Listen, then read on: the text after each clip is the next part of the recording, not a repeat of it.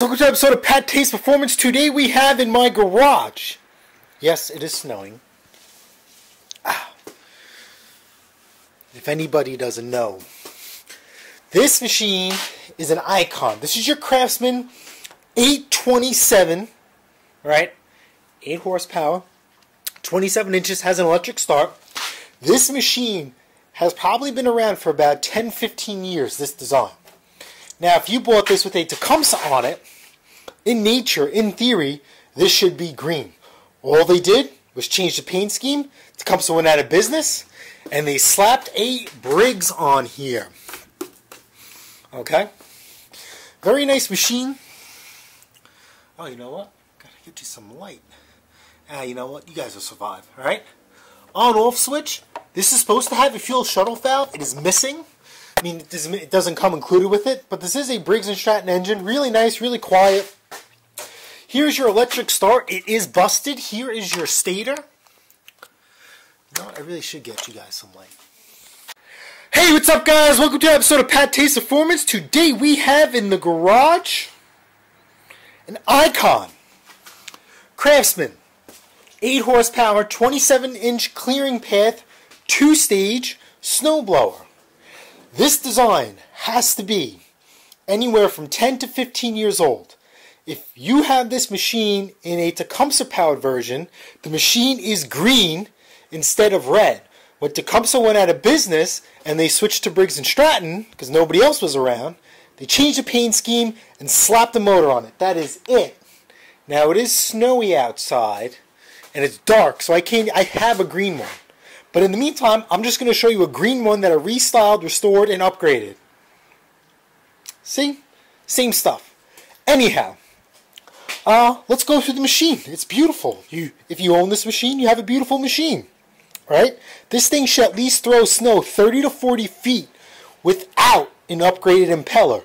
With the upgraded impeller, you're probably looking at 50 to 60 feet. Easy. Maybe even more if it's powdery. Unfortunately, I have not been able to upsell that on this machine. And I know I'm going off on a tangent. I actually almost didn't have this guy as a repair because he owns a snow removal business, and he said he has 8 snow blowers. Like, all right, why are you telling me this? Oh, because he wants to try and beat me up and get a cheaper price. No, that's not how it works. Sorry.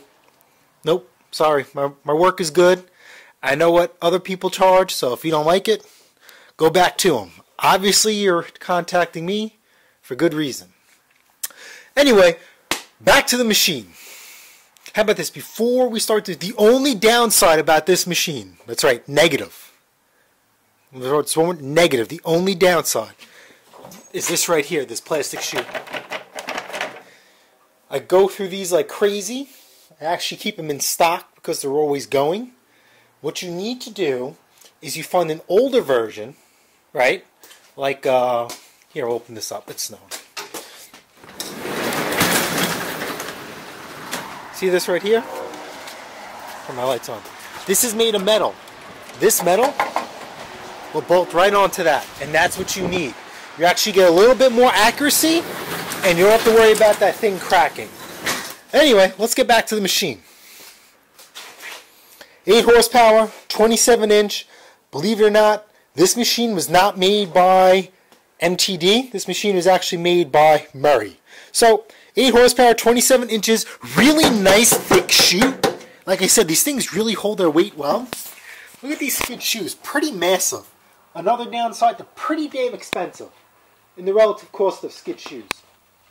If you have to replace your skid shoes, if I were you, if you're going to spend that type of money on OEM skid shoes, upgrade to Armor skids and thank me later. Okay, so we have a smooth auger, which is fine. Okay, this machine should have grease fittings in here, but they are missing. So, that's life. That's him, not me. It's in really, really good shape, too. Okay, it's missing, I guess you would say, here's your muffler, like your tailpipe. There's a little hook over here. Not a big deal. And there's another screw. There should be another screw over here. Yep, missing a screw. God, do I know my stuff or what? Anyhow, it's got these nice, really tall, knobby tires. Beautiful, beautiful, beautiful for tire chains. If you guys, once again, see my picture for the ones that I restore for resale, I really do put tire chains on them. This machine is killer. This thing will annihilate Old Man Winter. No grease fittings on the body like an Arian's, just on the augers, which something is better than nothing. Okay, so onto the engine. Briggs & Stratton Ace horsepower engine, beautiful, nice and quiet compared to the Tecumseh of its size and power. Nonetheless, still great. We have our electric start. It's been busted. Here's your stator for a power output. You can run headlights if you'd like, which you should. Okay. 6-speed forward, 2-speed reverse. This thing should have a fuel shut-off valve. Some of them do, some of them don't. On this machine, it didn't come with it, but the template is still there. This is your kill switch, on and off. Here is your key. Okay. And it's just choke and throttle are the same. See that? Cold? Warm. You even have it labeled. So this is choke. This is for his workers, I guess. Okay. This is your handle right here. It is missing like a black sleeve, so you could kind of roll it. You know, like as you roll it, the sleeve spins, and your hand doesn't. It's hard to remark. Here's your primer button. Okay. Yeah, and you can hear it has prime. Here is your tools. Right. Shear pins. He's got extra shear pins in there. Good for him. He's a smart guy. I actually like that. Okay, now why is it here? He wants a tune-up. He says it doesn't throw his snars as far as it should. And let's see, is this busted? Yeah. Needs a new recoil. Needs a new recoil. So that's that. Oh, I thought we were going to be able to just you know, redo the string. But it seems like it's shot. So let's see if this thing runs. He said it did run. A little bit of gas in it. Let's see.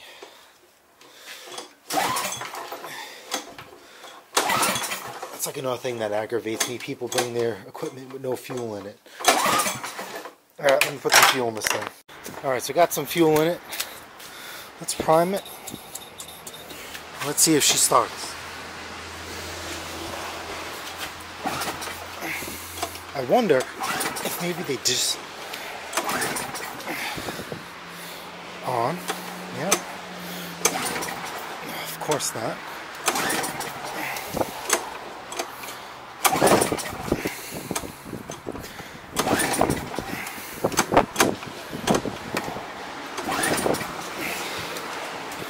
She does not want to start.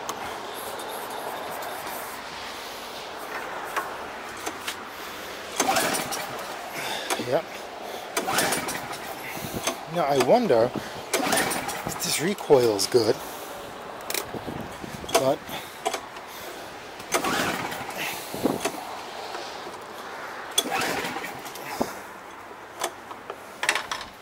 okay, that's it. Doesn't. So for your viewing pleasure, I am going to put this in the service position. You do not have to do this for this repair. Okay. So since we're doing the service position to stop fuel from spilling,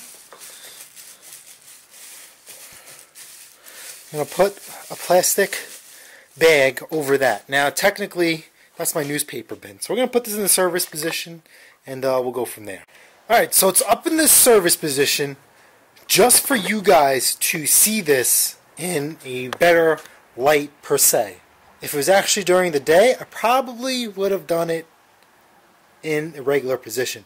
Anyhow, the biggest complaint I get with people, it's kind of like my pet peeve, I always see people on the forums and online bashing this engine and the design, that Briggs didn't know what they were doing. You have to take everything apart. They'll take pictures, they'll take videos, and write a paragraph. Just shut up, you moron.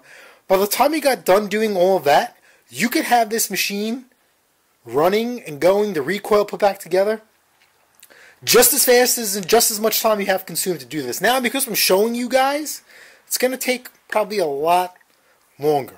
You need maybe 5 to 6 hand tools, right, to get this done. And that's it. Your Torx to get the engine cover off. Your 3/8, right? There's 3/8 to get the shielding off. And I think we have to get this, yep, and this I think should be 5/16. So you have to get this out too for the starter. Alright, we also have to remove this plate too. This I think should be 3/8 to a 1/2 inch. So let's start with this plate first. Alright? Okay, so like I said, 3/8. And just like that, started. It's a really weird camera angle, but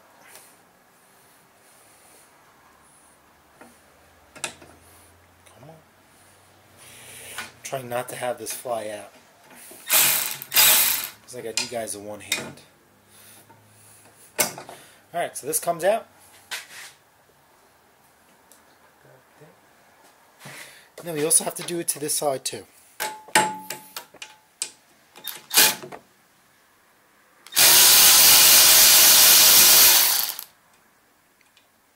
Nice and easy. Put that in a dedicated spot. Okay, and then you just pull up and put this down to the side. Okay, now let's work on this engine cover. Very simple. These 2 torque bolts and the bottom of your carburetor will be exposed. Okay, so here we are. This should be a T25. Well, it says a T25, but I think the correct socket size is either 5/16 or 8mm. We're using Torx. Once I get these out, I'll just stick it in a socket and update you guys. Okay, these 2 are out. When I drop that, ooh, lucky that didn't hit the ground. Bottom of the carburetor cover is exposed, so just simply pull it out. Okay, and slide it down and get it out of the way.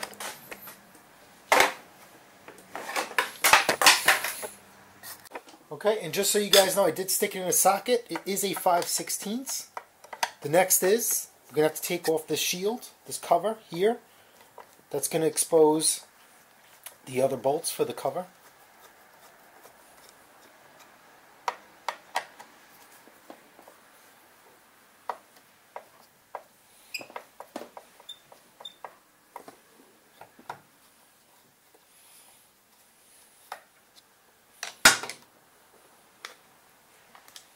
Okay, that comes out. And then we could swing this out of the way. Does you see that here? Can you guys see that bolt down there? Let's see. See that bolt down there? That's one of them.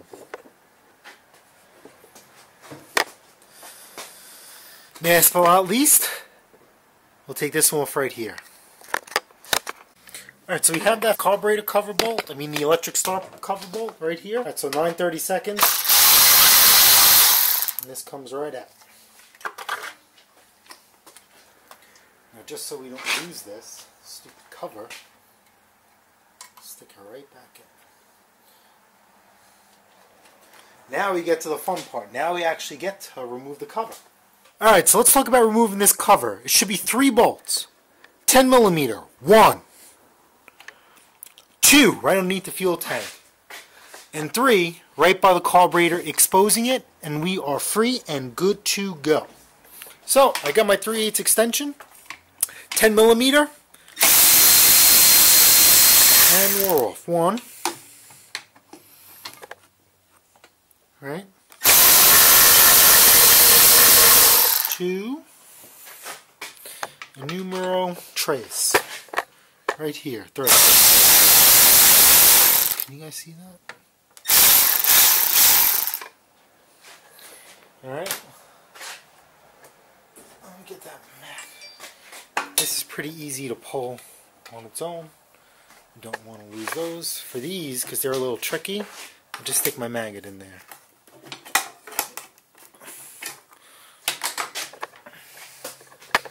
Can I stick my fingers in there? Oh. Of course not, because it's not all the way out. You notice I have the camera in one hand and my ratchet in the other. I'm trying not to drop anything, because if I do, it's a pain in the ass because my garage is packed out.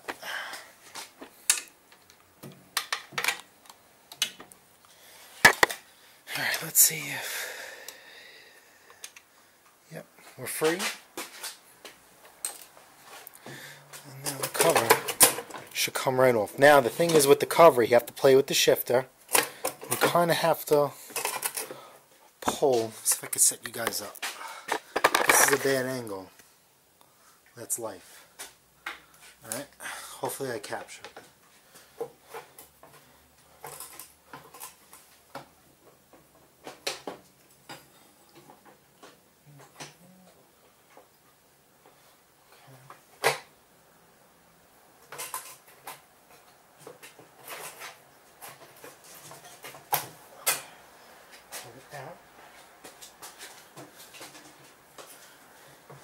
Now, because it's underneath the carburetor, this is an aftermarket carburetor too.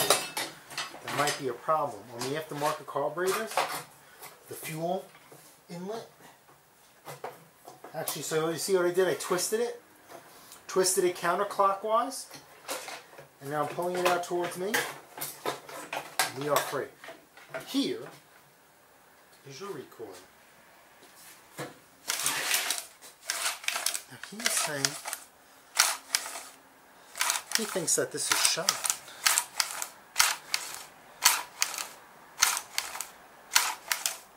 And I say it's good.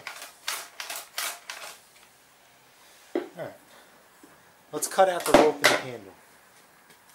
And we'll get you guys down onto common folk ground. Alright, so I'm going to cut out his old rope.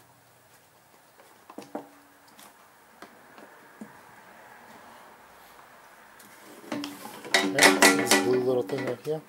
We'll cut that out. Now if yours is missing, that's even better. Right, there's going to be a little bit of rope here. Right? Come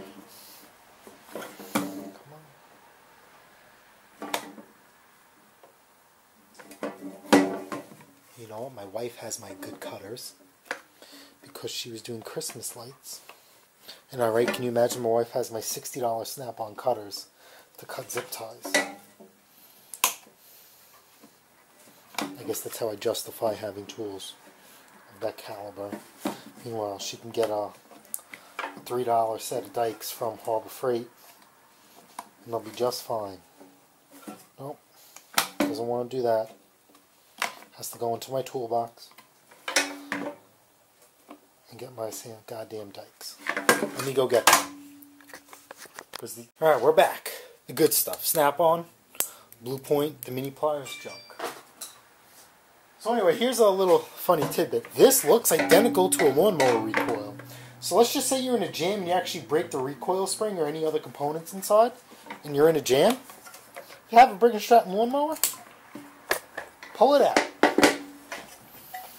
Alright, so we're just going to pull this out. And away goes the recoil. So let's give this thing a couple of spins.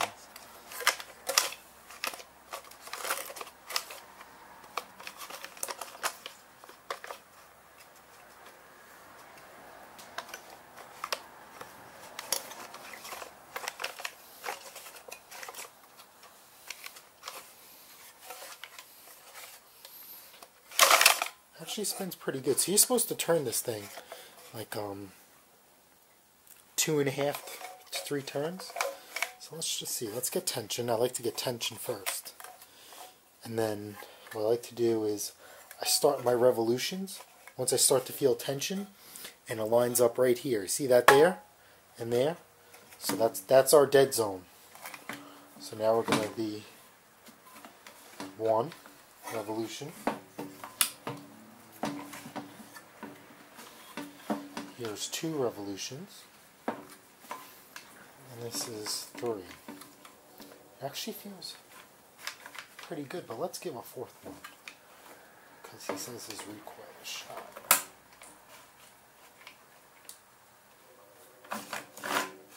That recoil is good. So let's do this one more time. Obviously you don't need to go this extra step because your machines. We got tension. 1, 2, 3. We'll do it 4. Alright, let's stick our handy dandy pick. Okay, you see this here? Remember, the rope goes here and it has to go through that hole right there once I get a better view. See this here? This little alcove? Your rope goes through the recoil housing here and slides right into there. Alright, so I have the old rope to measure. The rope that I use is Sten's 4-cycle push mower. I actually use this on everything. Weed whackers, backpack blowers. It's got a pull start. This rope is going on. Part number 145612. 100 feet of number 5. 5/32 diameter. Sten's. I buy it in bulk. Nice and cheap. Alright, so you need to do, I'm using a torch, but get a lighter. Okay. Gonna get this nice and hot. We're gonna make this nice and pointy too. You guys see that? Because this is nylon based, it's plastic. You're gonna see it start to shrivel up. If you have manly hands, if you have girly hands, this is gonna hurt. If you have manly hands, it's gonna feel nothing at all. I'm gonna make this nice and pointy. Okay, turn around and do the same thing to the other side as well.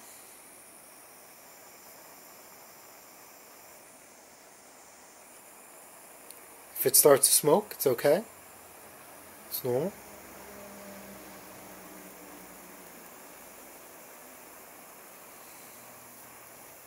Alright, this is taking longer than usual because the rope is wet because I let it hit my garage floor. And all the snow that's on this machine is melted and became wet.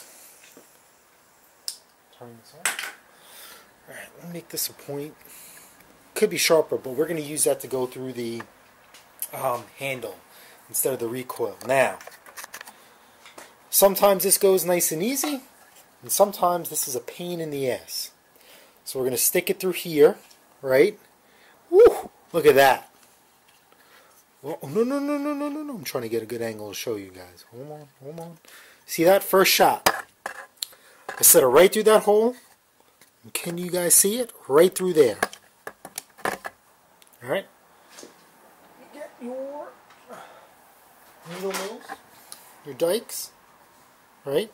And just pull this out. See that? No crazy Boy Scout double box notch, just take it. That's it. It's like your pretzel knot. And that's it. Pull it nice and tight and let it go.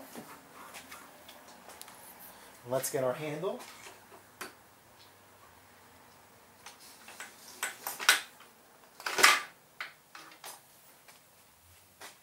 And just stick it right through here. Same knot.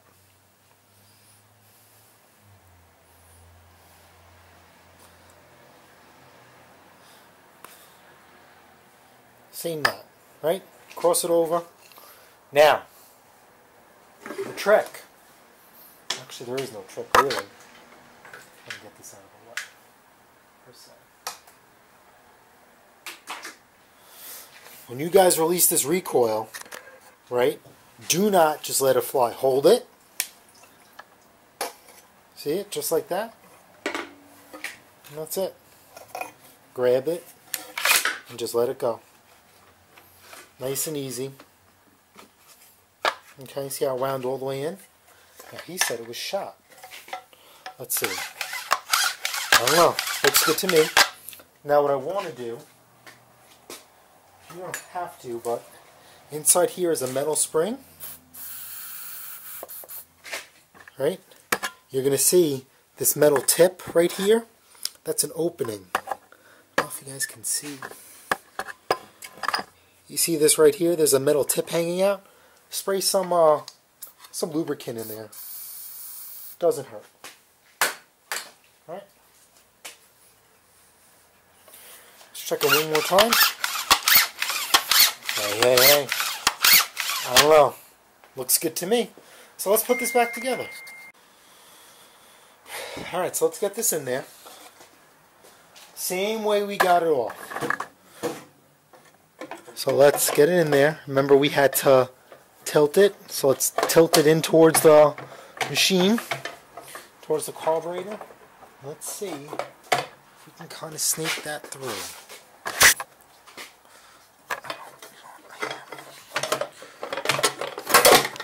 Yep, see we're in there already. So let's make sure when we put it in, we line up the bolts. Now it's not lining up.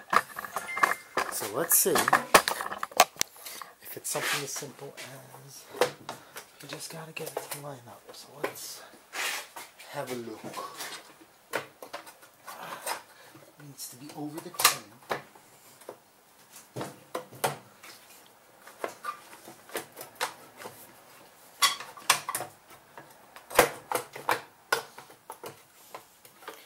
Come on, you bloke. You bloody bastard. So in there, what we need is what are you doing?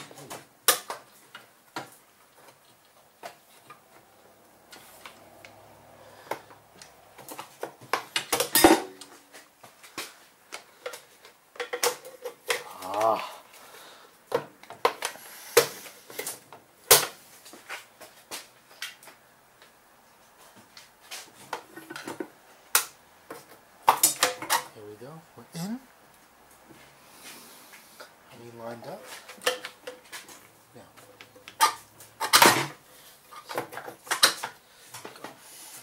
Oh, I made a rookie mistake. And I'll show you guys. So what I'm prying at, there's a little bolt over the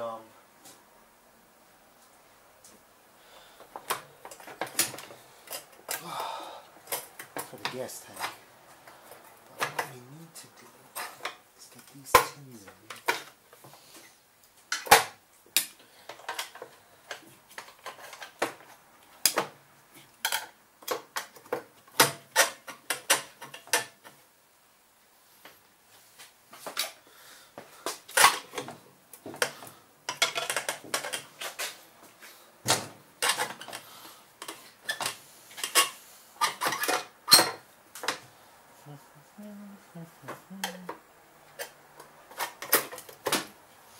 There we go.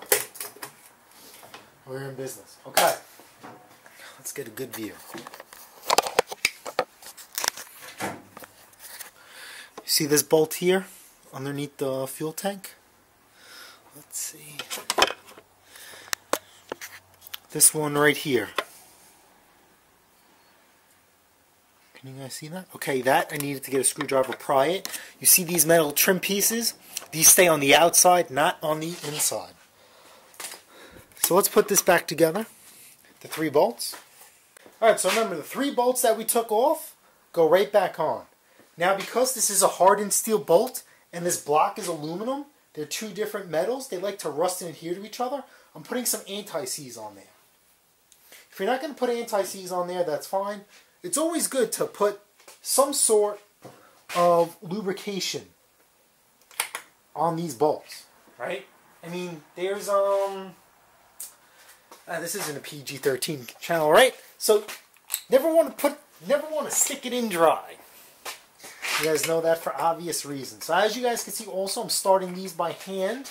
Please do that. You do not want to take something so simple and be all crazy with your guns, your impacts, all these fancy tools. I got fancy tools. I got tons of them. Please, no matter what you do, please start these by hand. I can't stress that more than enough. Because when you start it with an impact, you're going to strip it most of the time. And you can't feel that. So see, I'm starting this by hand and the angle is a little off. So I'm going to see if I could, before I run it down with the impact, feel it by hand. And know that it's good. Now here's the last one, the tricky one. Right? Uh-oh. They're two different ones. This might not be the one. See what happens? I should have never mixed these. So the bolts for your engine block and the bolts for your shifter cover are different. And I just made the mistake of putting different in there. See that? Look at this. Coarse and fine. The fine ones need to go inside the housing. And you see what happens if I would have done that with my impact? I would have stripped this block. I wouldn't have stripped it. I mean, I would have had to retap it. And, you know the deal. It would have been in for a bad day. Something so simple now becomes difficult.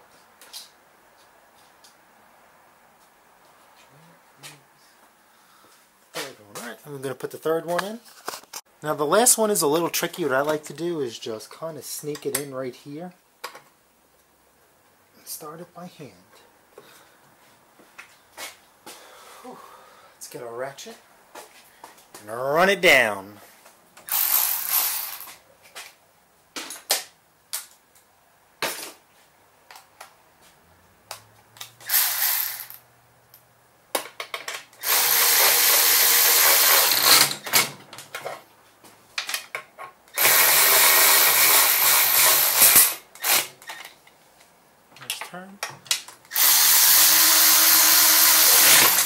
Okay, that's that. Now we're going to get our cover back on, per se, for the carburetor. And remember, I put that back in its spot so it's not a pain in the ass to find. Alright, I have a really good habit of doing that, of putting screws back where they are in certain areas, depending on what you're doing, because there's no guesswork. Take it out, put it right back in. I'm going to use our 8/30 seconds. I'm sorry, 9/30 seconds. And it's nice and tight. Okay. We're going to put our covers back on. I know I really shouldn't be because I have a feeling this thing is going to need a carburetor, and this is an aftermarket carburetor, and it's missing the filter screen. Because these people are hacks. It's not detrimental, but for some reason, I am like a big stickler.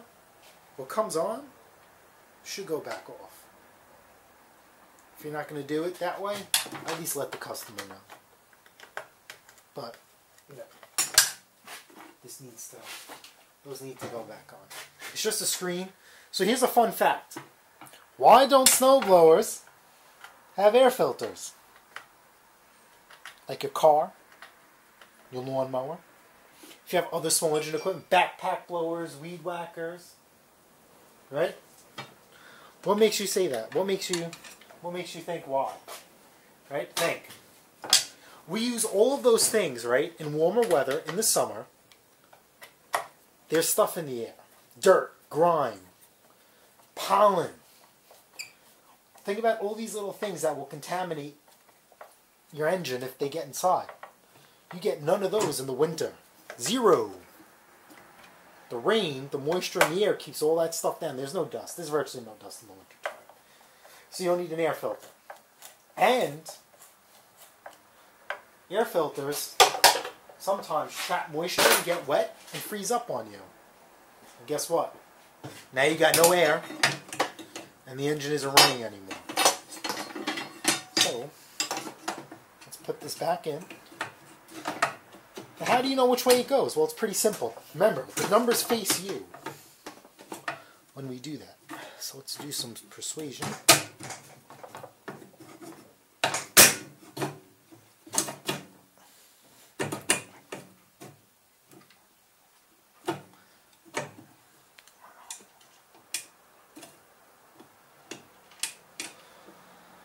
So again, starting by hand.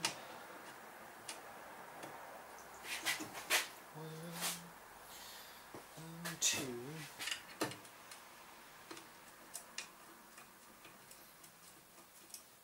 Now these bolts do have anti-seize on them because I'm anal like that. But you don't have to if you don't want to. No one's telling you, like I said, I just don't like to put things in dry.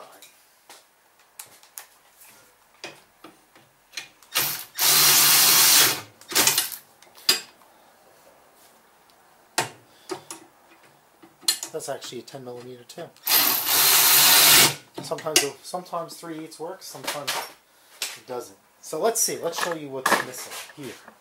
This is an aftermarket carburetor, which is fine. It's still expensive, about 50 bucks. There's a screen that goes here, and that's missing. So now that we have this off, now we can see it's a recoil bolt. And see if this thing will run, which we really... Let me check the time for the noise ordinance. Yep, we got a little bit of time. Some gas. Fire in the hole. Ooh, you see that? Alright, let's get this out. Do not want to blow smoke inside the garage. You really don't want to breathe that stuff in. Let's see. Come on.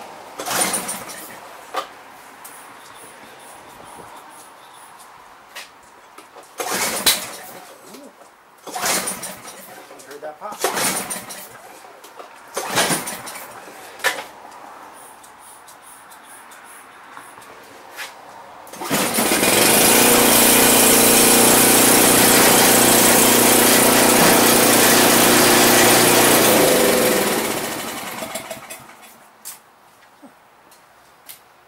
This needs to warm up.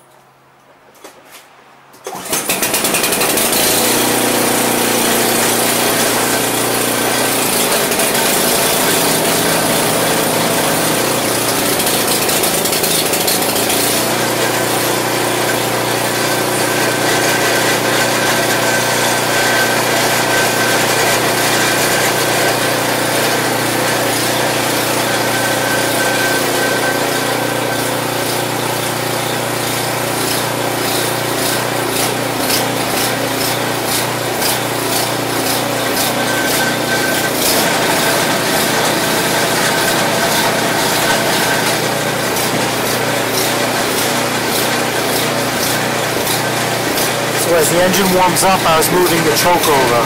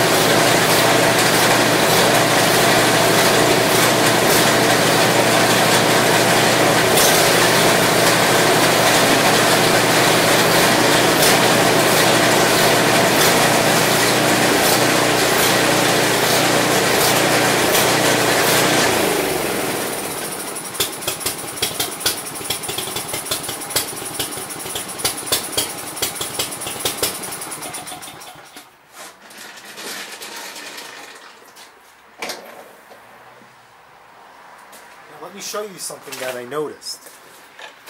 Alright, he's saying he's having trouble throwing snow. Check this out. Check out this impeller. I don't know if you guys could see. Look at that. He blew the gearbox. This has a blown gearbox. See that? Look at this thing. Let me go tell him, let me know he has a blown gearbox. Alright, so I just sent him a video breaking him the bad news, but nonetheless, the purpose of this video is to show you how to repair this recoil. So, If you guys found this video helpful, smash the like button, smash the subscribe button. Guess what? I'll see you guys on the next episode of PATTAY'S Performance.